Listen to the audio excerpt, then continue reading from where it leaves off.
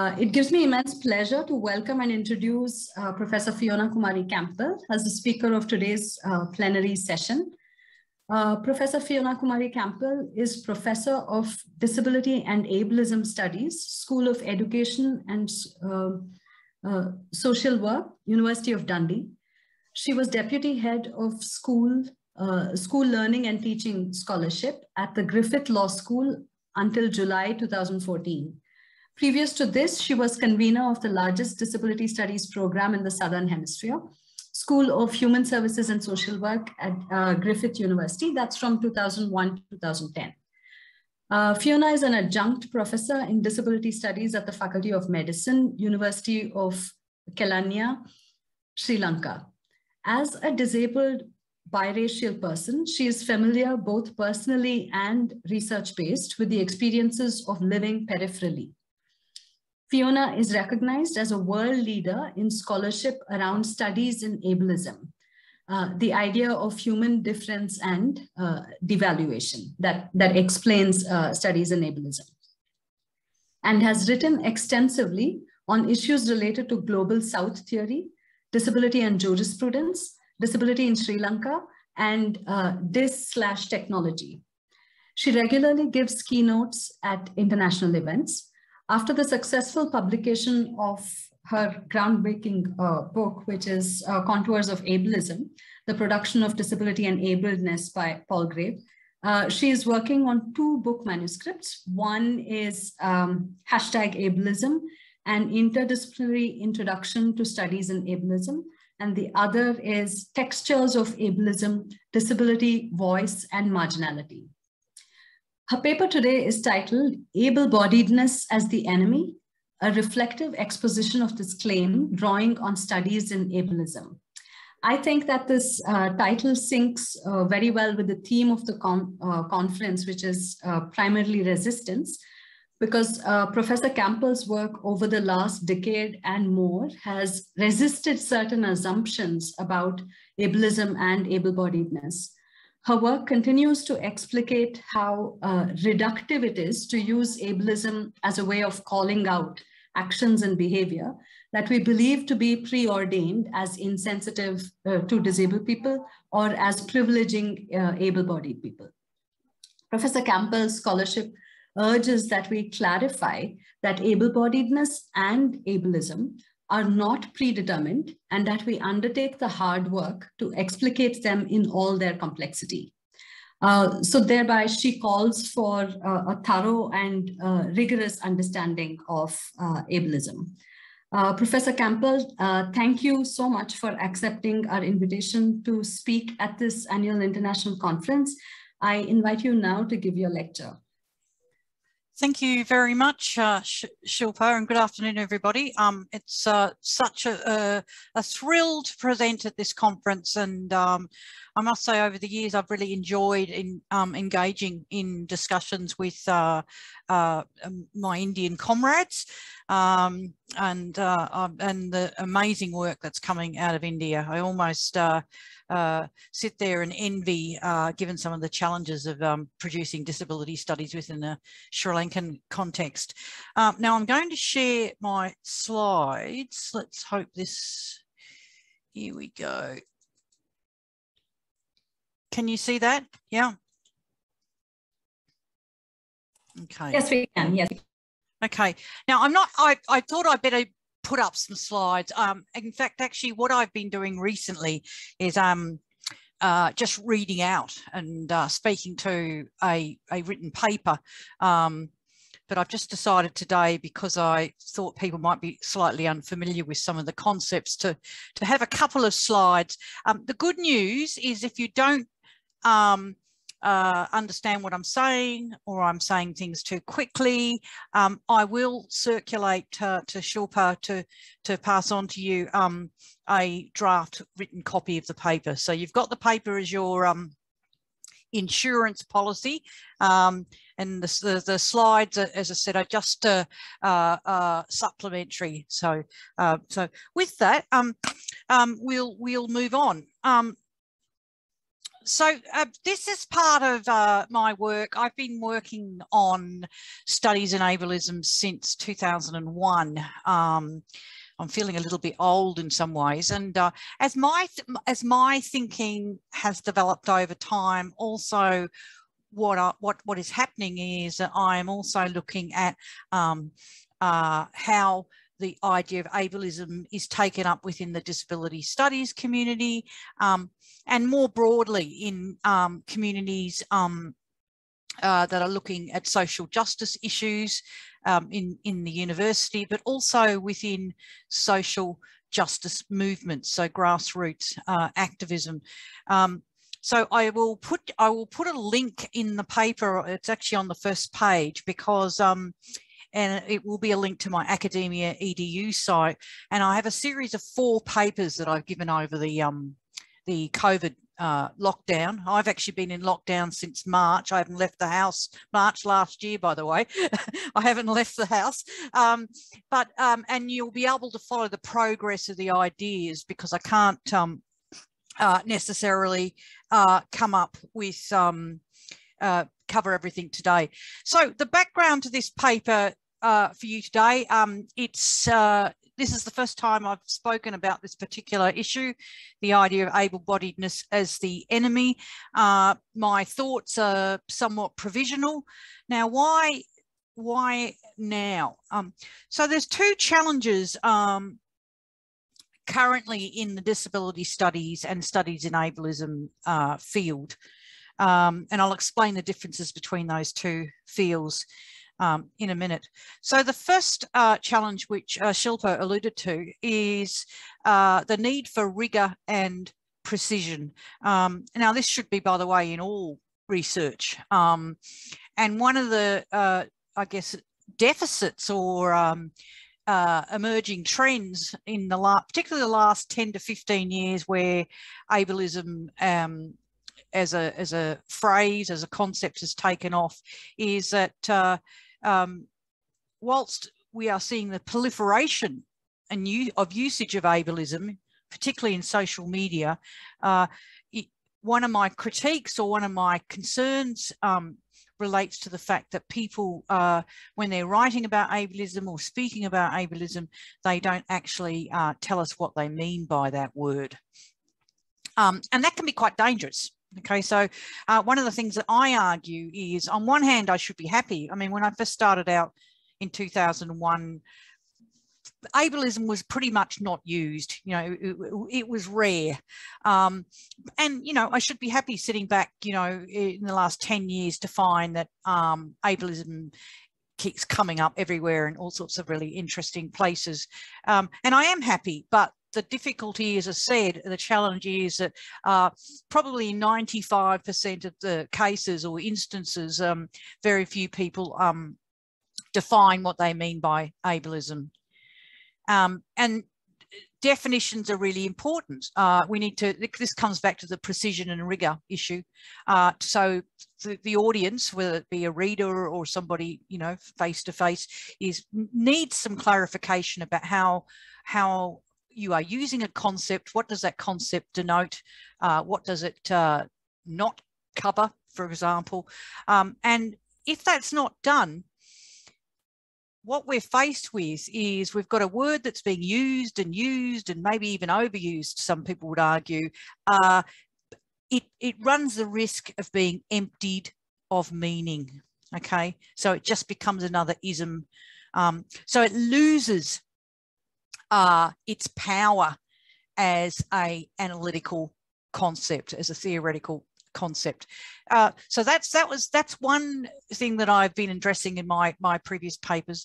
And the second area, and which will be the focus once I outline ableism and some of the issues, the second focus then is looking at this again, a trend. It's a trend certainly in the West, of using ableism almost as a sledgehammer. I don't know if that analogy works, but kind of as a battering ram, as an insult almost, to accuse somebody of being ableist, and that often involves then the association with being able-bodied as oppositional to disabled people's rights. So I'll talk about that. It's apart from it being a bit nasty and conflict-based, it actually misses what ableism and studies in ableism speak to. Okay, so you're just going to have this this cover thing for the moment. So Western social theory predominantly has emanated from the United States. Yes, there's European approaches, but I'm particularly looking at Western social theory and the development of social justice movements. And these kinds of theories have tended to focus on the notion of difference. Which feeds into then a kind of minority and more recently identity group basis for political campaigning. So again, just to put that more plainly, so this idea we've moved from similarity and solidarity to an emphasis on differences between people, which is somewhat ironic in some ways, because often social movements are actually trying to challenge notions of difference, particularly if those notions of difference result in inequalities and hostilities, and indeed genocide in some cases. But these movements, in responding to that, in fact, in many ways have re-embraced this notion of difference. And sometimes this idea of difference there are different scales of it, but some groups will argue that this difference is almost essentialist, almost naturalized. And you'll see this, for example, in the tension around race discourse. You'll, on one hand, have groups wanting to challenge racial categorization. We've talked about in the last 20 to 30 years, probably even longer, the idea of race as a fiction, as something that doesn't exist biologically. And yet at the same time, what often happens is that writings and social movements also draw on the idea of racial difference. And you see this come out time and time again, that, you know, we'll often say that, you know, particular cultures or particular groups have core attributes that make them different from other people. So there's a kind of like a contradiction built into that.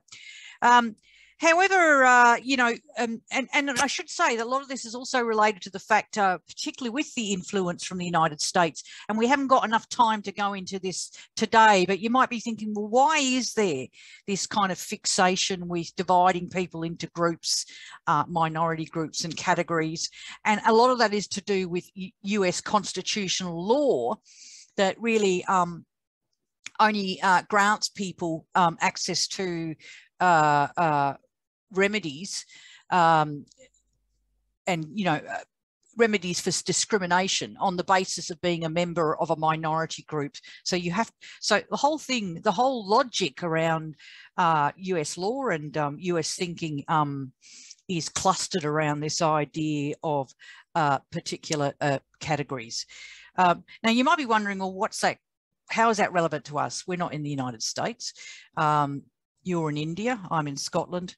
The fact is, you know, and again, for those of you who have looked at colonialism and neo-colonialism, is that the United States plays a significant role in exporting its ideas to the world, and they're picked up, and they don't, and often they're picked up uncritically. Okay, so even in terms of United States and UK, for example, things are different in the UK from the United States. The basis of community, how groups are associated with each other, and the same with in India. But sometimes we embrace concepts and theories that are particularly emanated from the United States uncritically, and that's the issue. It's the uncritically, instead of stopping and saying, well, how does this speak to our lived realities, our systems of governance, our ways of viewing the human being and the concept of self? I'll come back to that later.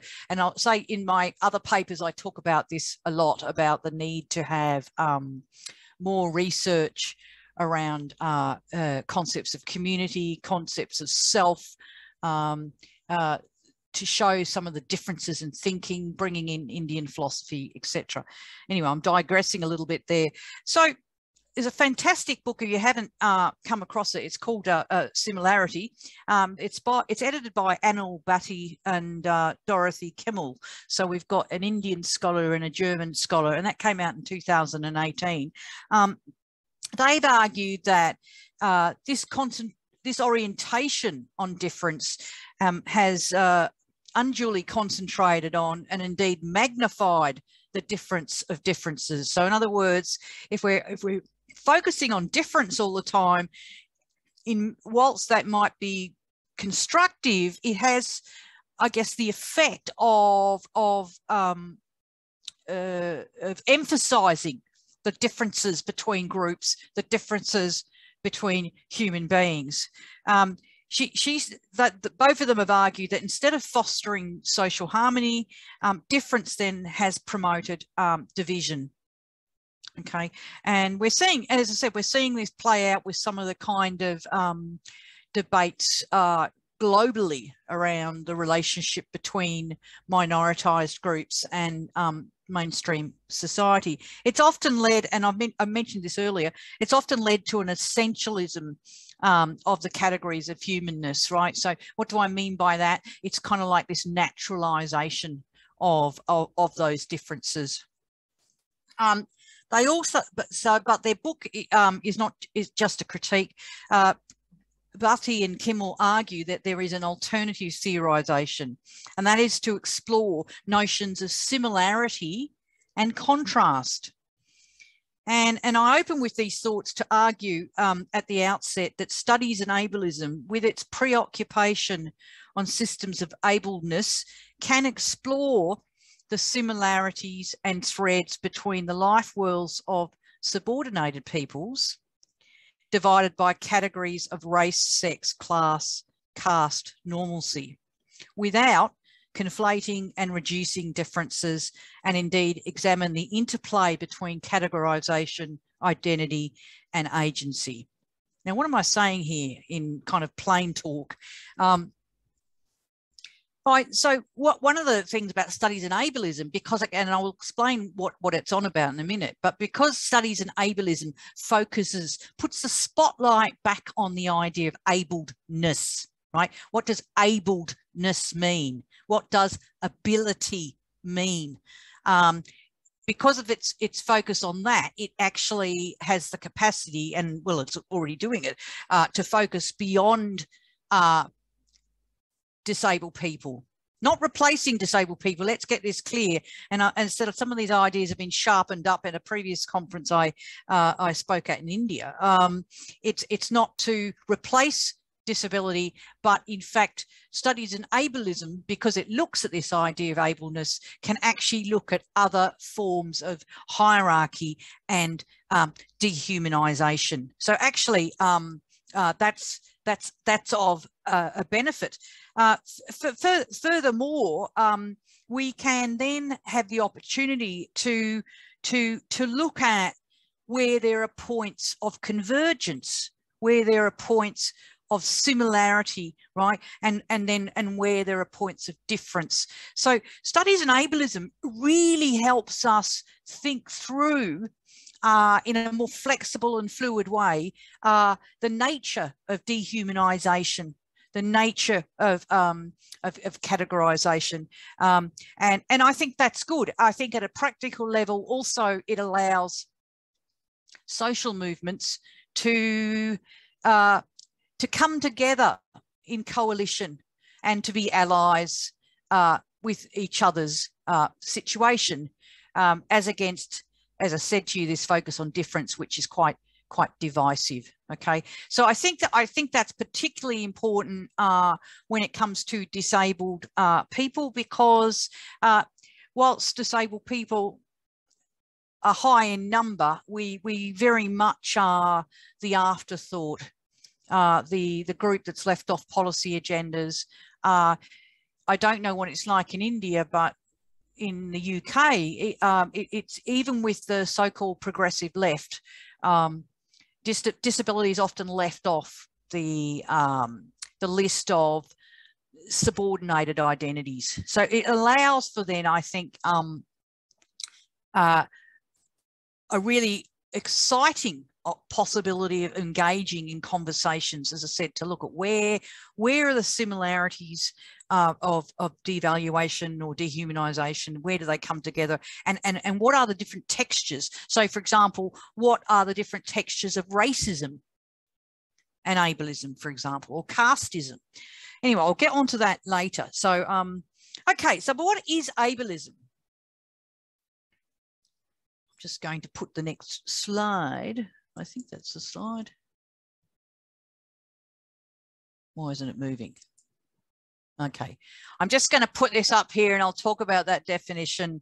As I said, that definition is 2001 and it's particularly academic. So I'm going to talk about that just to unpack it, right? First thing to say, if someone was to ask you in the street, what is studies in ableism and what's ableism about? What's really studies in ableism? So studies in ableism is a family of ideas about humanization and dehumanization. Now, I've put family of ideas because my approach to studying ableism is that it's my approach. There are some other approaches, not many, because it's actually that's an issue also I'll raise later, that there's been in the last 20 or so years, or at least since 2001, which is longer, there's actually been still limited theorizing here.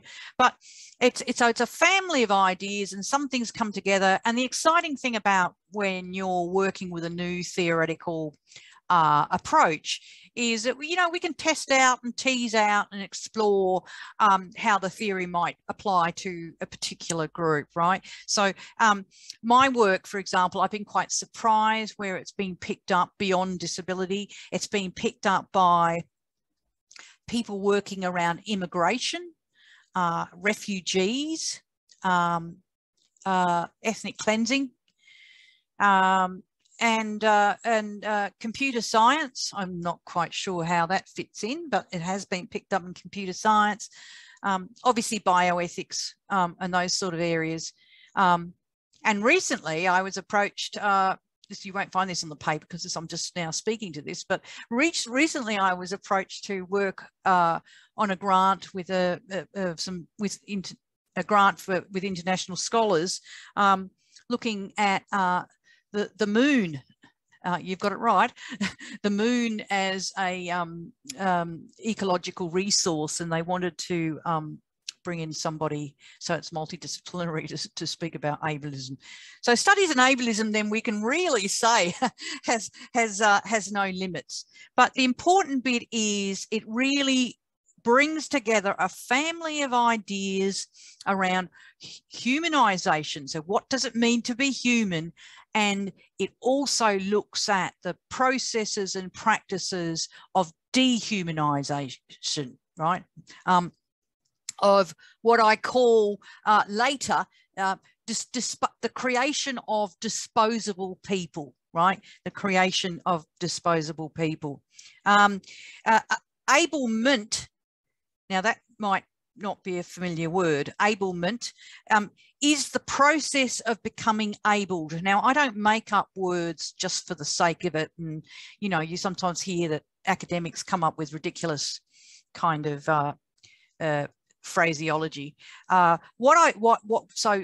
I wanted to avoid creating new words. It is a new word, ablement, but I wanted to have a more active kind of concept of what is the process that we engage in each day in becoming abled, right? So it's an active term, this idea of the processes of becoming abled according to a particular ideal. Okay, and again, we'll come back to that later. It might be, for example, the process of becoming abled in relationship to being seen as a productive worker in the workplace, right? So this notion of ablement, then it does impact on our daily routines, everything we do, interactions, speculations, and significantly our imagination about what is the good life. So it's aspirational as well, this idea of what does it mean to be human, and what is the good life. Now, while all people are affected by ableism, we're not all impacted by ableist practices in the same way. Okay, so, and I want to emphasize that. I mean, I wrote that in 2009, this idea that we're all affected by ableism, but we're not all impacted by ableist practices in the same way. Okay, now I've said that twice because a lot of the discussion and conversation around ableism actually forgets that we're all impacted. Every person is enrolled from the moment of birth. I very rarely make grand statements, but every person from the moment of birth is enrolled into a system of ableism. Now, I'm not sure what happens in India in terms of the kind of medical practices at birth, but I can tell you now that in the West, we have what is known as the APGAR, APGAR, APGAR score. And that test is administered within 5 minutes of birth. Okay, within 5 minutes, and the young newborn baby is then ranked according to and gets a score according to particular markers of health. Okay, so this kind of ranking stuff happens. So due to our positioning, some people may in fact benefit. They can become entitled due to institutional ableism in different settings. But the important bit, and if I get to it at the end of the paper, I will point out this whole issue of entitlement and how some people benefit from ableism. It is very fragile. In fact, I would argue that in the era that we're living in now, it is particularly fragile. I've written in the paper that it's always tentative and provisional. What do I mean by here? I mean that your entitlements, if you are a person who has entitlements, you might have them one day and then your entitlements are gone the next, as I've said. So there's a real fragility about these because we are living in an era that there are changing ideas about what it is to be normal, right? What is the perfect kind of human being? All this stuff is shifting with the rise of cosmetic surgery, cosmetic neurology, and other kinds of technologies. Okay, so we'll get to the definition. I'm not sure, Shilpa, you'll have to give me a time warning at some stage, if you could, because yeah, don't worry. Great. I think you have about 35 minutes. Yeah, that's great. That's great. I was thinking I didn't have enough to say here, but one of the things is when you're delivering papers, you're in a time-free zone in some ways. So this presentation, and as I said, it's a little bit garbled, but I will get through it, is what I'm really interested in discussing and talking about is the tendency to claim that in terms of disabled people, discrimination is the central problem, right? So it's what I call a discrimination paradigm, okay? And most legal systems use a discrimination paradigm. You think about human rights law, same thing, right? This idea that minority groups, and in our case disabled people, but other people as well, you know, and like you can think about the experience of caste discrimination in India, that it's the discrimination that's the problem, and you know, and there's a choice, and in this system, for example, that there's a preference towards able-bodied people. Now, able-bodied people, it could be how we understand that in disability studies, right? But we could also understand able-bodiedness, for example, in terms of high caste.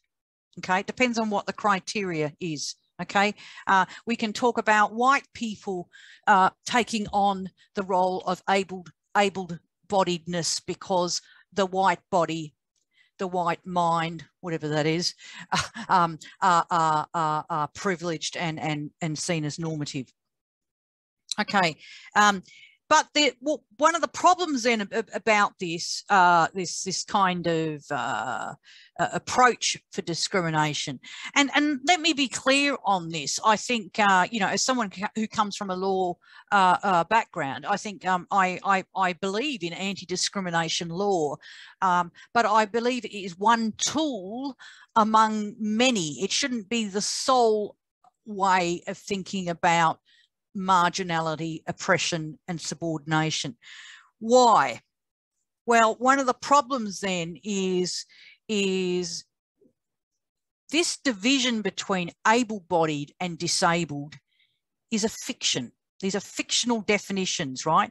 And we can see them almost becoming naturalized, you know. And what do I mean by that? Well, you know, we've got we've in disability studies, we focus on the category of disabled, right? And how that's changed over time. Some people are in, some people are out.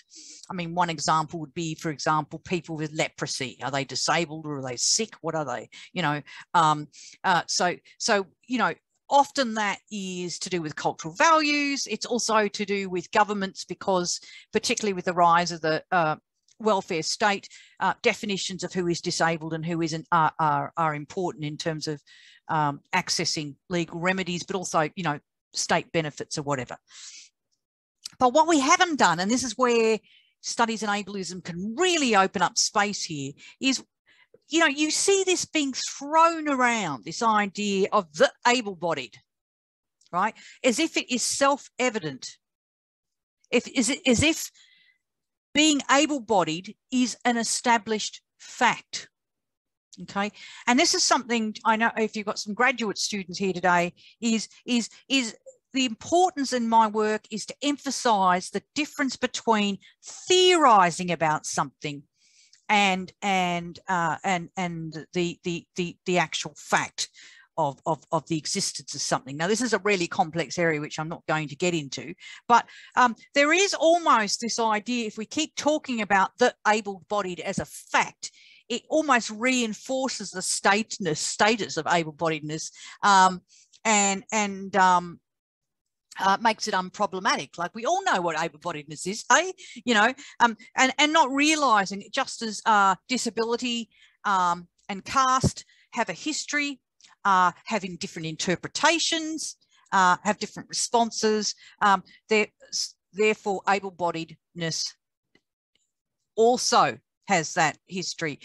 The other thing that I've put in, I think I put it in the abstract, but I haven't spoken about it much in the paper, is that so what we've got is this trend then between this opposition between abled and disabled, right? Forget all the other categories at the moment. And not only are they in opposition, they are in conflict, right? It's a hostile relation.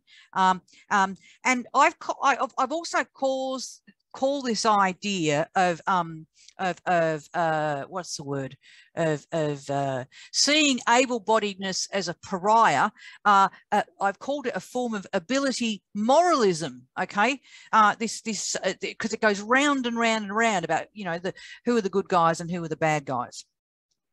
Okay, so one of the things then, as I said, I'm going to go through very, very quickly the concept of ableism. So you've got there, I'm just skipping through my paper here because I've spent a bit more time on this than I had planned to. Okay, so what we've got here, and again, I'm assuming there's some graduate students there or people doing PhDs. Be careful about what you write.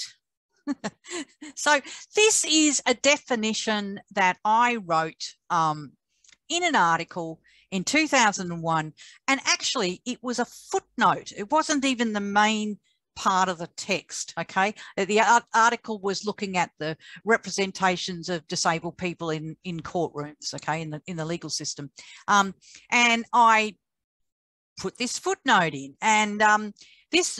And thank goodness it was watertight and somewhat robust, because I've been stuck with this definition since 2001. I have revised it. I revised the definition in 2017, but not to replace this, just more to supplement it. So let's have a look at what I've put here. So I've said ableism is a network of beliefs, okay, with the important bit about network, processes and practices. So beliefs, processes and practices that produces a particular kind of self and body, the corporeal standard. So this idealized self and an idealized body that is projected as the perfect, species typical, and I'll explain that in a minute, and therefore essential and fully human. So I'll just stop there for a moment. So there's this, there is this idea, and this is where we see also the intersection between science and politics and epistemology, this idea that we can pull out and say, there is a species typical human. This is what humans are and this is what they aren't, right? And we know that this idea of species typical functioning often is still based on the human male and the Western male. Anthropologists have shown us that in different cultures, because people use their bodies differently and use their minds and their imaginations in different ways, that in effect shapes and fashions the body and mind. So this idea of this kind of universal species typical is quite problematic. The second part is, and I've said disability, and I've added here, or any other negative difference. So something that's negative or disposable is cast off as a diminished state of being human. Okay, so really it's a fairly simple and straightforward definition that in order to produce disability or other negative attributions, what I call other disposable people, people who are not fully human, and in fact some people might even say they're non-human, depending on the group. You need this concept of abledness.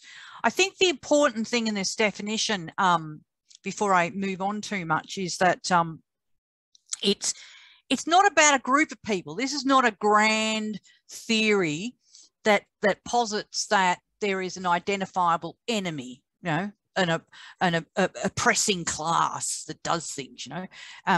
It talks about it, the processes of ableism as a network of beliefs. Sometimes those beliefs come together, sometimes they don't. Sometimes there's different players. If you're familiar with actor network theory, you would understand how that works. And it's through processes and practices and knowledge systems that create this corporeal standard, which, by the way, is not fixed. Okay, that's everything is moving, which makes it even more elusive and hard to grapple with. I often use an example with my students when they're starting to fall asleep, because it's all very theoretical. I use the example of the criteria for entrance into the Miss Universe competition, beauty competition in the 1960s, that the criteria that was used in the 1960s, if you looked at the criteria now for entry, most of those women would have been, what's the word? It's early in the morning, would have been disqualified. That's a nice word.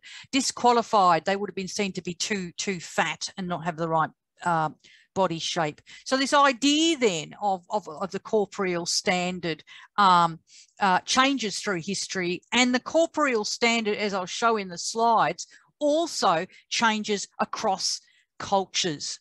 Okay. Let me move on here. I've just talked about dividing practices. So one of the things that studies in ableism is it looks at different dividing practices that create different categories that we live by, that result in dehumanization. Whoa, okay.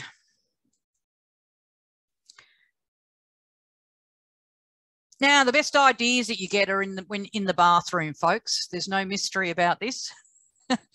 In 2017, I was having a reflective moment and kind of thinking about, look, you know, one of the things that I've really argued is if you're going to develop a theory around ableism, and particularly, you know, a sub-genre studies in ableism, it needs to be able to cross multiple social worlds. It needs to be able to be responsive to different forms of governance, different cultural approaches, different historical and social arrangements, right?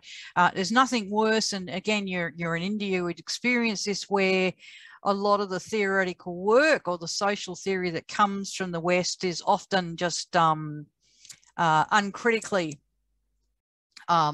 imposed upon the global South. You know, what Alataz, the Malaysian sociologist, calls the captive mind, that we just kind of receive this knowledge and say, well, I guess if it's come from the West, they know what they're doing.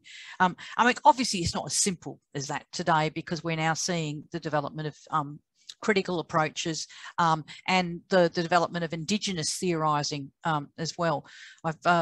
I'll put a reference in my paper. I've just actually picked up a really great book on India and social theory.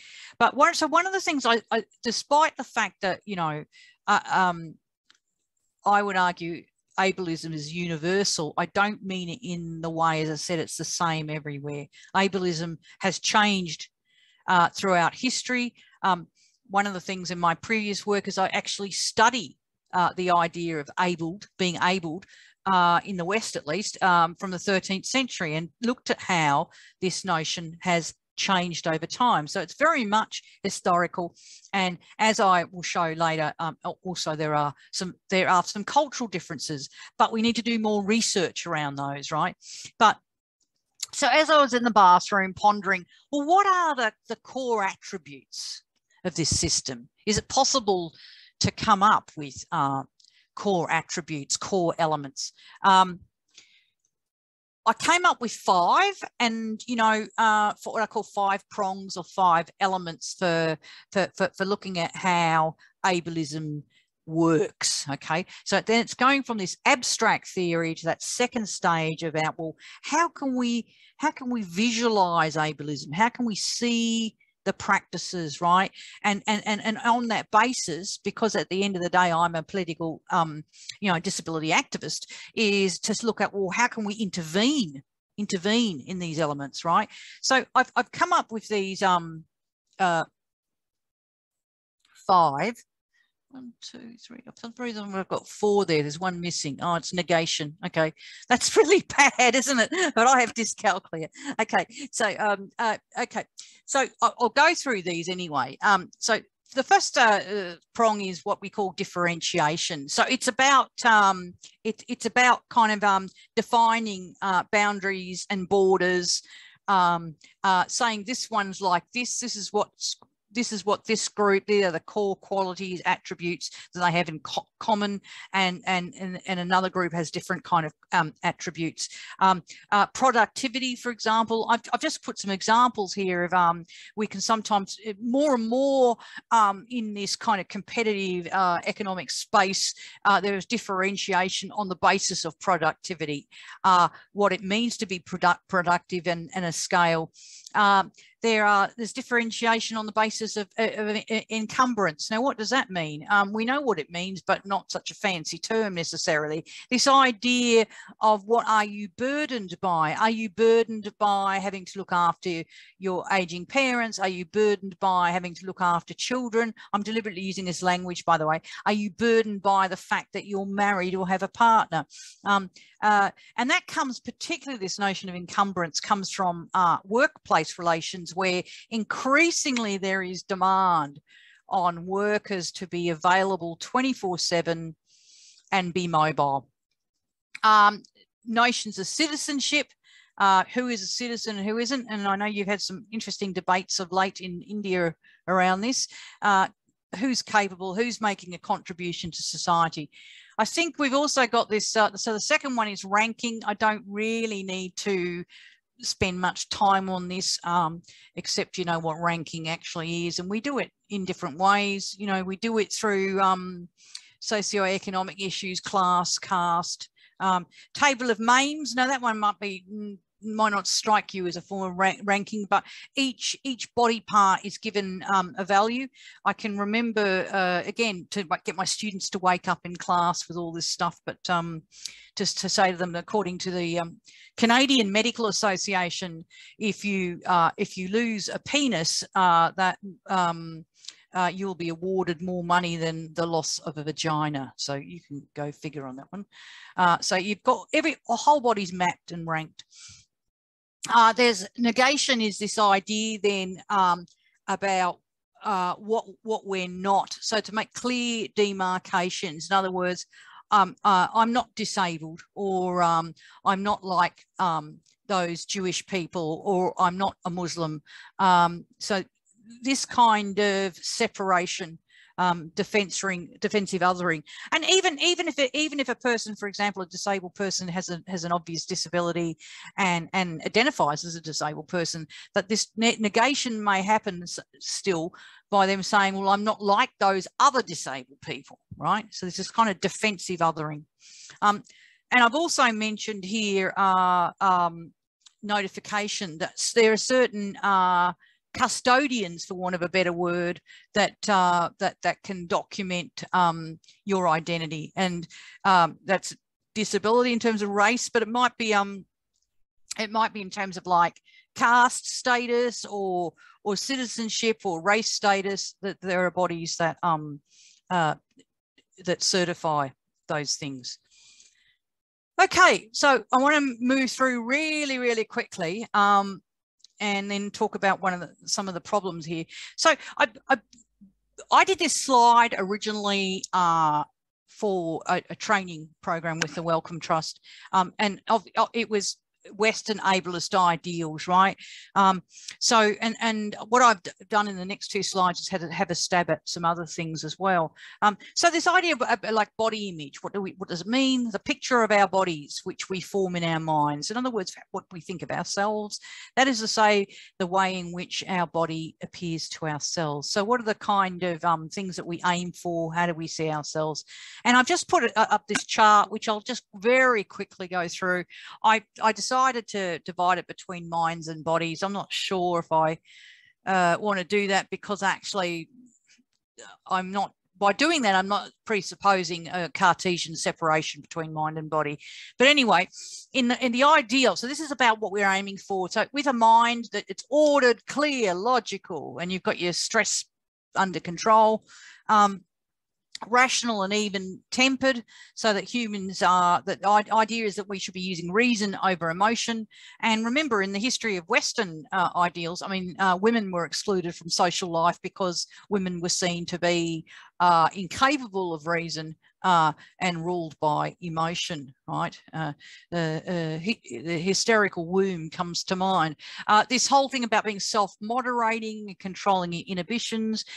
You follow codes of civility, manners and speech, and that you can adapt. And in fact, that last one, adapt quickly, a self-responsible, I think that has become more dominant in the last 15 or so years.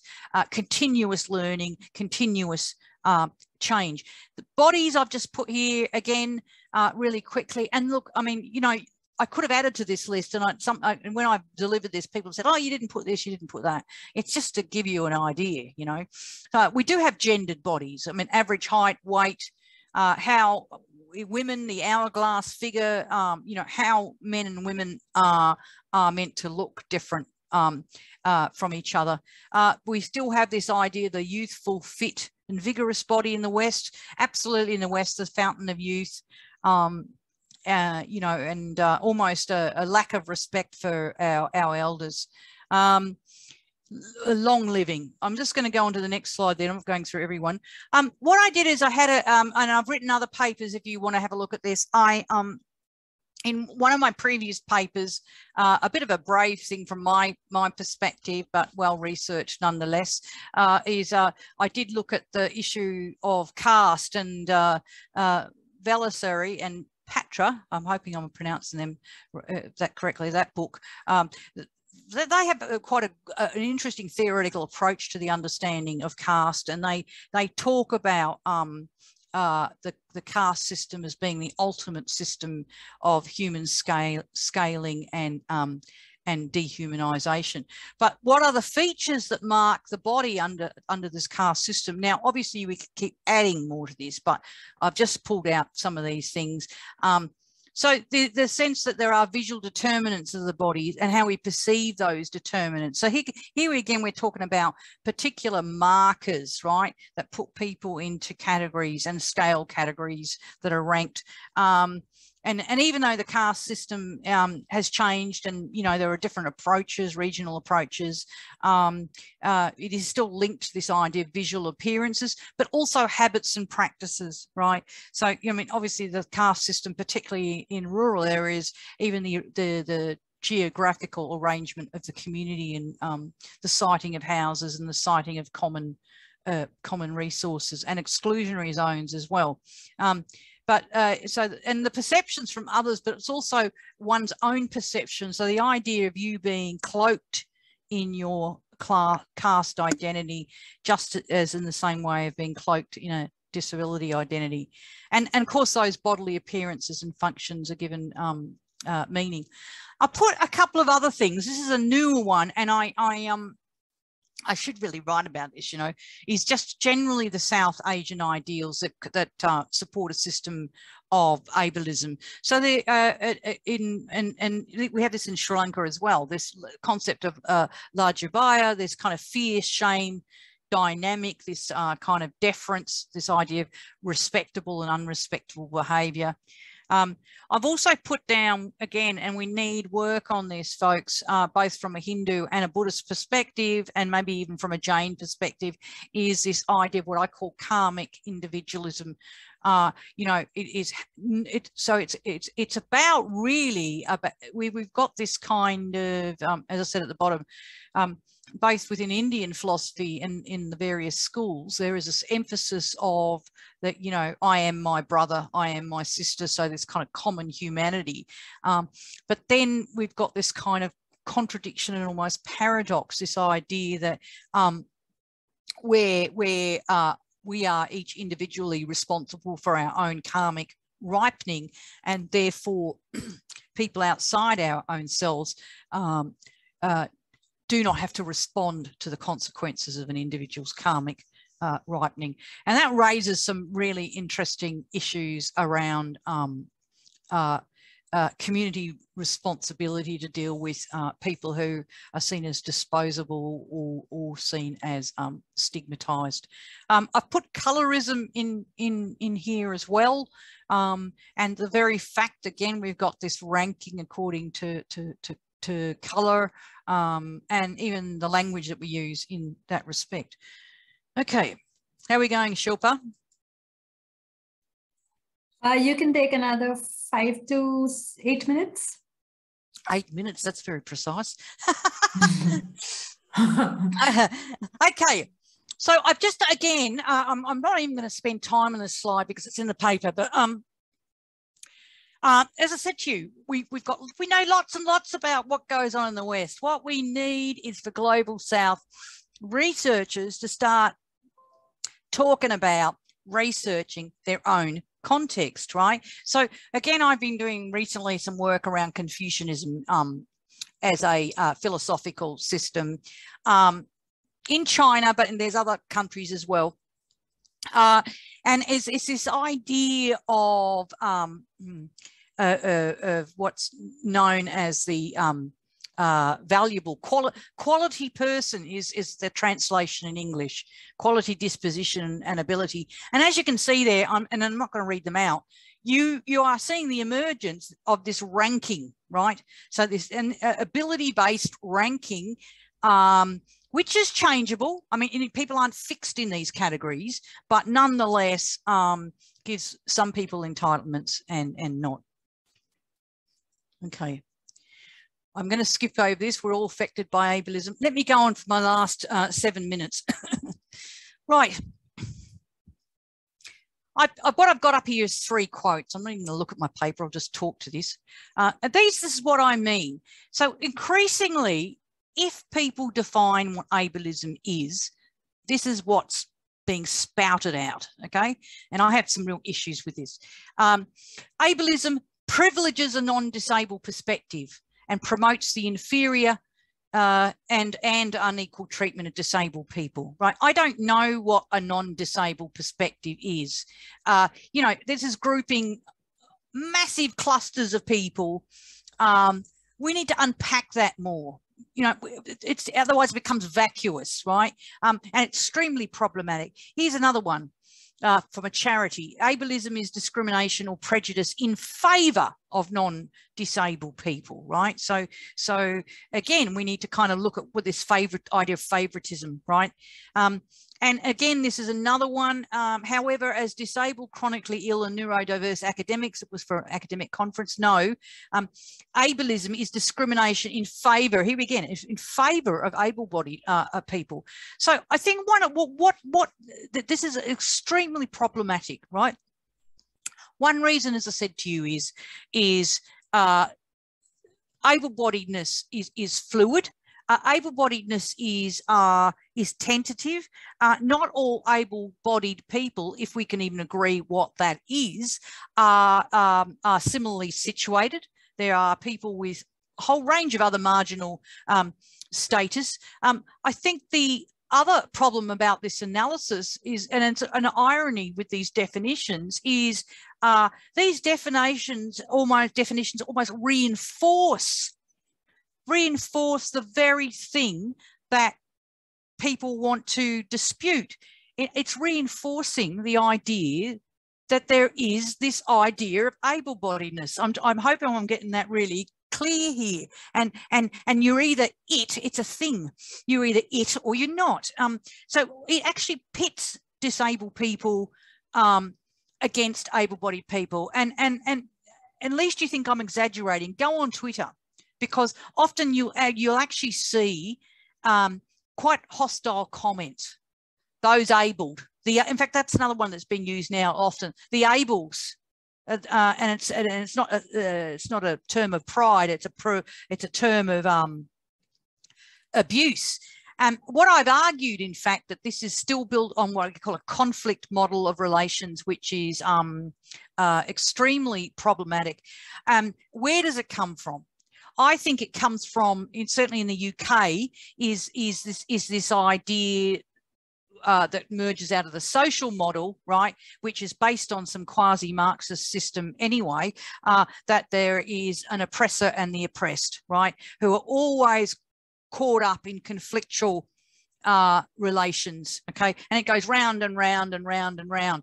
As I said to you, also from the United States perspective, there is this system of classifying people into, I remember the word now, suspect classes. Isn't that terrible, that language? Suspect classes. So there's certain minority groups, and then the rest of the people. And again, there's this conflictual model. I think it's more useful, and in the paper, I'm wrapping it up here, Shilpa, in a minute. In the paper, I have spent some time on talking about the rise of new eugenics and what's happened in terms of COVID, and as well as the fact that actually with the rise of what we call cognitive ranking, that is by giving special powers and privileges to people who are seen as more cognitively able in society, that we are starting to see that kind of safety net of able-bodiedness under threat. More and more so-called able-bodied people are going to be cast out into the realm of disposable people. And that's where studies in ableism can break down these barriers and critique the different ways that ableness is understood within different societies. So thank you very much. Thank you so much, Professor Campbell. That was really striking, if I can use any adjective at all, because I think what you ended with, this idea of cognitive ranking, yep, is something that strikes at the basis of all critical thinking about caste. Of course, we designate it as merit, right? And so it would be very useful to think through merit as a form of ableism, right? The way in which... No, absolutely. And the thing is, I mean, it's about when we go into our research is to suspend our judgment and look at different things, including contradictions, right? So this idea between meritocracy and cognitive ranking, absolutely, we need to have a look at that and how that works. And interestingly, there's a whole lot of new research flourishing in this area, which I'm really excited about.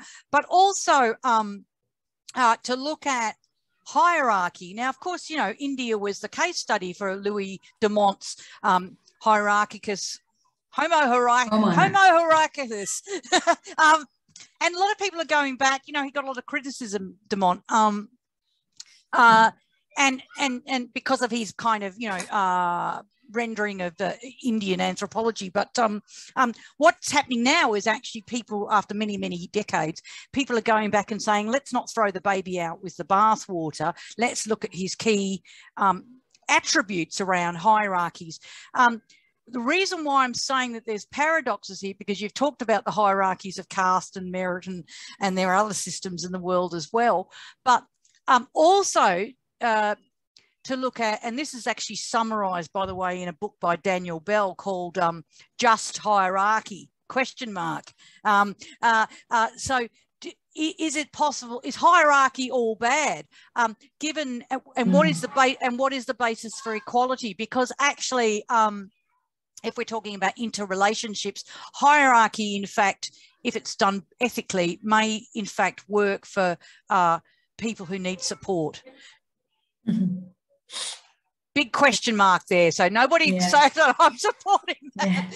What it is about thinking through these issues. Is it possible to rescue hierarchy from its kind of demonic, unequal? So thank you so much for your lecture. I'm going to open it up for questions or comments from the audience.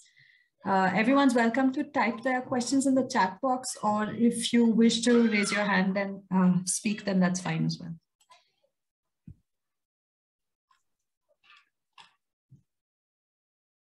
Yeah, there's no such thing as a stupid question. If there's something that I've said that you've not understood or you want some further clarity, I'm happy to do that. Okay, so shall I read out the question in the chat box? Okay. Eva says, fascinating talk. Rebecca Tolsig, in her book Sitting Pretty, has a long discussion about the deficiencies of the Oxford Dictionary definition of ableism, which is discrimination in favor of able-bodied people, and offers instead the following. Ableism is the process of favoring, fetishizing, and building the world around a mostly imagined, idealized body, while discriminating against those bodies perceived to move, see, hear, process, operate, look, or need differently from that vision. Could you comment on this? Do you see this as an improvement? Well, firstly, I need to look at it carefully and think about it. So that's the thing about never rush with these things. But I do like the fact that she's put the word fetishization in, because I think it is, because one of the things in my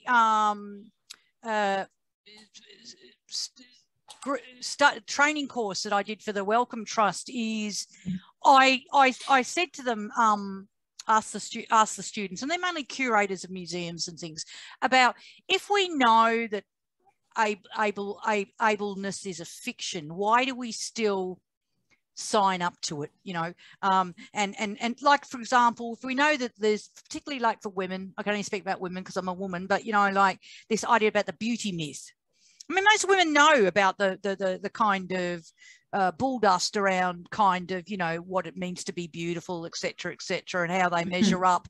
But instead of saying, you know, that's bull crap and I'm not having anything to do with it, people will still try and emulate that, even though it's a standard they can never reach. So I think I'm not familiar with her work. That's good. At least somebody's doing something on this. But this issue about why we enroll in these things, and yeah, and how they change cultural practices. And the problem now also is it's more complex. This is why ableism works well here, is to look at what are the investments in this. So for example, marketing, advertising, money. And one of the things in my studies that I look at, and I believe there's a book coming out on this called Hairless, is I look at the very famous marketing campaign in 1915 by Gillette Razor Company, which was the first time of getting women to shave their armpits and their legs. And I always say it's the most successful marketing campaign in history, because it actually changed cultural practices around the globe. Yeah. There's a comment from Shogata that says that this was a really enlightening talk, and there's a request for your PowerPoint slides.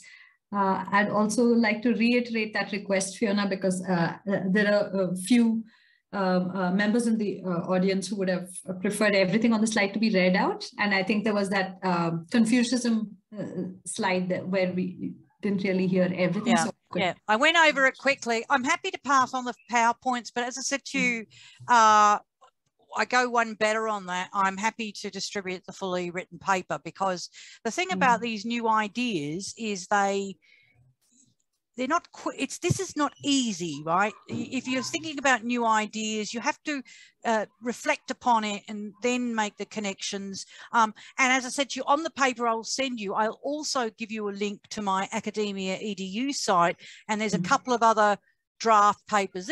These folks are working papers. They're not fixed, and some academics don't like doing working papers because they're worried about people stealing their work. But I think for me, I'm more interested in us having a conversation. Yes, you've always been generous with that. Even when I wrote to you and said, can I use an idea for one of my class slides? You said I could go ahead. Yeah. Can I say to you particularly, and I did this in an article that was recently published in the Indian Journal of Critical Disability Studies, the first issue, but is what I really am keen on doing it, and I can't do it, and it's not appropriate anyway, is for us, given that many non-Western societies have different degrees of religiosity, is to kind of really engage with the key thinkers and like in particularly Indian philosophy. Also, then there's the divide between philosophy, theory, and ideas and practice. How does this get distilled down to the village level? We urgently need that, but we also, not just as a criticism, but as a counterforce to Western domination. And same with China at the moment. We're doing work in that area. So we need more research at that theoretical level. Yes, I agree. Other questions or comments? Would somebody like to speak out their question? We could. Shilpa, I'd like to. Yeah. But I didn't know how to raise my hand. That's fine. Go ahead. In the age of Zoom, it's hard for me to raise my hand without knowing the keyboard command. Actually, I can't see it either, actually, come to think of it. Thank you, Professor Campbell. I was taking in every word you were saying, so much, striking at the heart of the matter. Thank you so much. But I want to ask about this, that is authenticity making. I am blind, so if I have to speak with a stamp of authenticity, I want, with my credentials as a blind person, with my experiences as a blind person, I am saying this, I am saying that. So in some sense, it seems to me, after listening to you, the heart of authenticity making also involve crude forms of ableism, which can be hidden at the bottom. But I may not say that, I may not come across that way, but my authenticity making exercises, views, comments, discourses that I peruse, and sediment them in the heart of authenticity making can involve ableism. So how do we handle that? That's my okay. This is a great question, and I think you should write a paper on it for the start. You know, one of the things, a couple of things, and there's some tension here with this. You know, there's a theorist by the name of Joan Scott who says, and I'm paraphrasing here, no experience is pre-theoretical. Now, what does she mean by that? She means that even the language, the metaphors, the nuances that we use to talk about our experience is culturally produced, right? So, what do I mean by that? Like, if somebody talks about their experience as a sexual abuse survivor, or indeed as a serial killer, there is a narrative that's already there, you know, to how people explain their own behaviours, their own reactions, and it's very difficult to step outside of that. And you might want to think of the narratives that that disabled people draw on themselves as a form of self-explanation. Why I think you should write a paper on it is, this is where the tension, we keep talking about the lived experience of disability, right? That's often used now. Let's not look at the professionals. We need to valorize the lived experience of disabled people. Now, as a disabled person, I think that's great. You know, we get ignored. But is it authentic? Is it pure? Is it uncontaminated? Absolutely not. You know, as I said at the start, we are all inaugurated into an ableist world. How we process our sense of disability, our relationship with disability, a sense of self, will be different, and it is by itself contaminated. It's not possible to escape out of that system. And there are exceptions to the rule. For example, you hear of like profoundly deaf people being raised by profoundly deaf parents, you know, in a profoundly deaf community and not associated with general society. So I think that, so firstly, I think, you know, lived experience is important, but the authenticity assumes there's something pure behind that experience. And I would say, following Joan Scott, that, you know, the language we use to describe ourselves is culture bound. The second point I want to make about the issue of authenticity of lived experience is, you know, disabled people are excluded from education, often excluded. But, you know, and there is also a deprivation of experience in the world. So actually, you know, whilst it politically might sound great to say we are the experts of our own lives, actually often we're not. Many disabled people know nothing about their impairments. They know nothing about the options that they could have and what the alternatives are because of their oppression, because of their social exclusion. So I think we just need to tread carefully about that, and I would, you know, I really would suggest you write a paper on it, but also just to look at how this authenticity narrative is used. It's been, you know, it gets picked up as a sense of kind of like a blank slate idea of human beings, a sense of purism, and I think we need to look at that. By the way, I'm happy to, if you do want to do a paper, I'm happy to comment on any drafts if you're feeling like you're a fish out of water, because this idea of nothing about us without us, and that, you know, my experience, I'm in charge of my destiny, is so dominant in civil rights movements. We have to be very careful about this. I think it's also, we need to have allies. Yes. Yeah, you have a lot of compliments in the chat box, but no big question yet. But yeah, if I may just use my privilege as chair. Why not? Yeah, I think that it was really useful to hear that there's a way of moving forward by thinking in terms of affinity. by thinking in terms of experiences that may be similar. And I know that elsewhere you've written about humiliation, because humiliation, again, is that, that experience that is common to different marginalized groups, or the existence of, I mean, the lived realities or social realities of a lot of groups and so on. So yeah, while you were talking about that, you were also saying it would be important to draw on cultural knowledges or do culturally located research. Now, one of the responses that one often gets while talking about this culturally located or situated research is that, does that really exist? Are things really so culturally demarcated? You know, are these separate realms?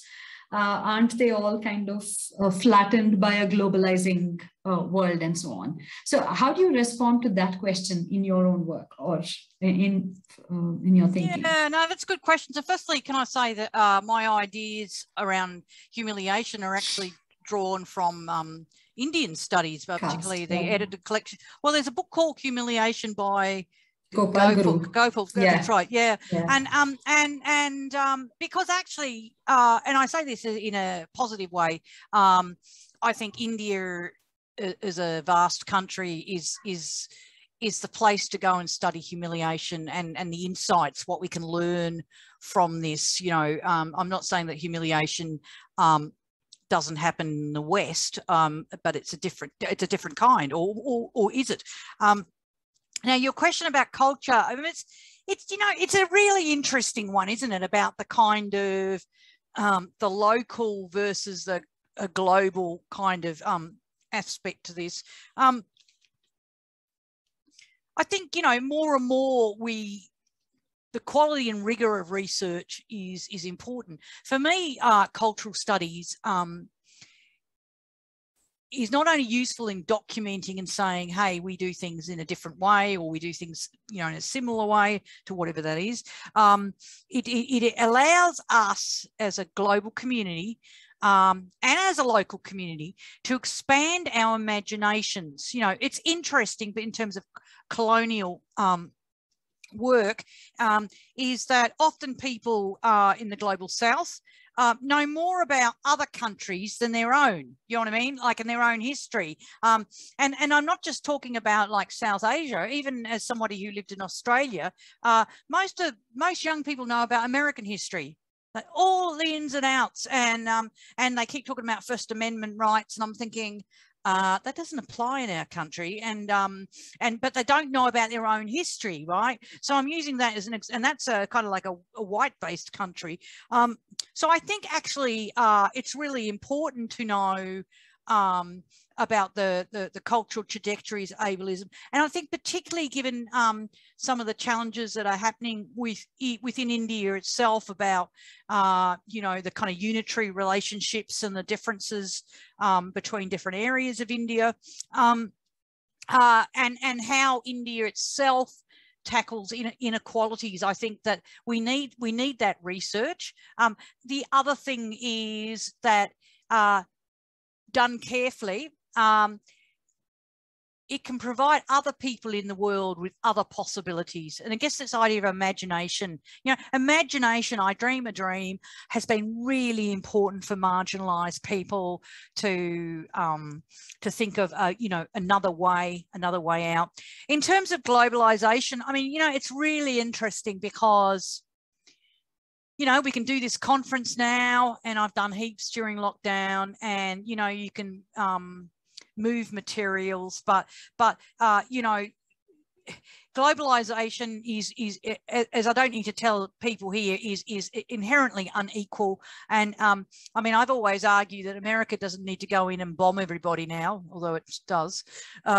It can colonize people through information and conceptual domains, and using Zoom, for example. So I think actually we need to. I think there will always be some asymmetry between knowledge production and academia, but injecting new ideas. So, for example, I teach my students the Jane concept of the four-cornered argument. Now, some of that might go in and out one ear for some of you there, but the fact that, you know, in the West it's either right or wrong and you're arguing. And so I will say to my students that, you know, there are other approaches such as the Jane four-point argument. And, you know, it's about enlarging our imagination. But if we don't know about our own countries or our own regions, and not also a story of doom, to talk about the qualities, right? Because you see, you've got me onto something, Shilpa. I will shut up in a minute. But one thing that really annoys me, and India and Sri Lanka get this, so Hinduism and Buddhism in this respect, is I get sick to death of saying the reason why people in India and people in Sri Lanka have bad attitudes towards disabled people is because of karma. You know, and you know, it's even in the government documents. That's the worst bit. And what a load of BS. So I'll keep polite here. Actually, show me the studies. Show me the in-depth studies of disability and karma. Well, guess what? They're not there. So you know, it's so this stuff of what do you call it? Self-persecution to say, oh, we are culturally backward. You know, we're not like the West. Yes, we do treat disabled people because we've got this backward concept of karma. That's why we need the research. But the research also hopefully will also enhance and promote conversations within communities. Yeah, thank you. There's a kind of self-orientalizing that we do. You know. Well, as I said, yeah, I mean, when governments are spouting out the same crap, you know, and I've seen this in Sri Lankan policy, so I'll just stick to Sri Lanka on this. And I think, you know, it's totally unfounded. And not only is it just kind of, it's denigrating a whole religious tradition. So then the opposite of that, say, well, okay, maybe the Judeo-Christian tradition is more civilized. So, you know, you're buying into a whole lot of stuff that's extremely problematic. Yeah. Thank you. Krishna has a question in the chat box. He says it was an excellent talk that he thoroughly enjoyed, but would like to know what made you shift into theorizing ableism when you started out in disability studies earlier? Good question. You know, Bell Hooks, who's a famous African-American woman theorist, she said, and I can kind of paraphrase it, she said, in theory, I found healing. Theory helped me make sense of my lived experience. So, and I've always used that quote because, you know, depending on what kind of theoretical frameworks we develop and use, it will produce different questions. We will ask different questions. I think it's accidental. Maybe the gods were looking above and it was accidental. I think when I was looking at the representations of disabled people in the courtroom, the two representations were the disabled person as a sufferer or the disabled person as an overcomer of their disability. So it probably got me onto that. The other thing was, and this is why you need to dig deep, I was reading a lot of work around constructions of bodies. I've been studying Buddhism for a long time. And Indian philosophy. So actually I was finding the disability studies, Shilpa will hate this, I was finding the disability studies stuff really boring and going round in circles and mainly dealing with kind of, you know, white Western preoccupations that had nothing to do with the daily lives of the majority world of disabled people. So it's about digging deep and reaching out, and I'd really encourage you to do that. But, you know, sometimes things happen for a reason. Thank you so much, Fiona. No, and I wouldn't thank you for that at all, which is why we reached out to you to come and talk to us about this, you know, very exciting work that you're taking, that you're doing, and taking disability studies away, you know, and kind of enlivening it up a bit.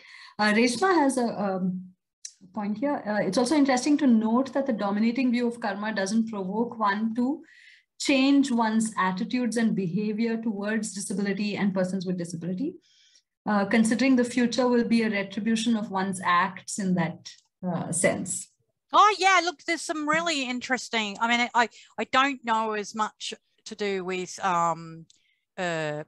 Hindu practices in terms of karma. I can say within Buddhist practices, no, it doesn't. And then it becomes this superstitious system that I don't know whether, Shilpa, you were talking about before in terms of merit, but this kind of thing that you help people really just to help yourself. So it comes back to what's the motivation, you know what I mean? Like it's extremely problematic, and you actually need helpless people around you for you to be to be elevated. But the other thing about it is, as I said to you, that's why more work needs to be done on it. Is we talk about karmic ripening. Karma is actually about change and growth. So actually, it's not a fatalistic view. It's really about, well, actually, how can we remedy things and take control? My concern is, and I will shut up about this, I mean, is and certainly on Buddhism, I've heard the most appalling things about disability that have come out of monks' mouths. You know, again, this kind of the word retribution. I mean, that's, I don't know what how that goes down in India, but certainly in the English that I use, the word retribution's pretty full on. This idea that you are disabled because, and this is a form of retribution about basically about you doing something evil. Yeah, that's really bad. That's a real victim blaming. Oh yeah, and there's a lot of it in India as well. Yeah, I don't see other questions in the chat box. Is there anyone who'd like to speak their question? We have a minute or two. Lucky last. You can ask me anything. How early in the morning is it for you? Oh, it's not too bad. It's 10:30 now, so it's okay. it's you know, as I said, can I mean, I certainly with I would encourage you to support the Indian Journal of Critical Disability Studies. But, you know, I must say I was very nervous about writing some things on caste, and it's complex. It's very complex. But, you know, the more people kind of look at some of the cultural issues, you know, whether it be, for example, around gender roles and parenting. I mean, I recently put out a piece on in the Sri Lankan context, because nothing's been written about it, is on the mothers as caregivers and the absent father. So this kind of stuff we need to hear. You know, we need to hear more about this. You know, how does gender affect the lifespan of disabled people? Do disabled women get the same kind of opportunities as disabled men? Yeah, we have a few scholars working on that area, particularly Nandini Ghosh and Shubhangi Vedya, Anita Ghai, of course. Yeah, and Nilika as well.